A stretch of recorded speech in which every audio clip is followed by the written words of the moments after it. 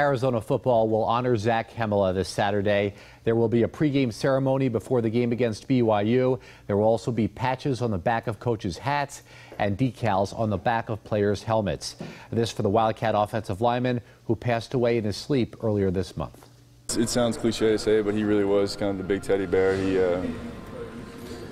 was just always he was just happy and fun to be around. I just like to honor him at senior day too, honestly.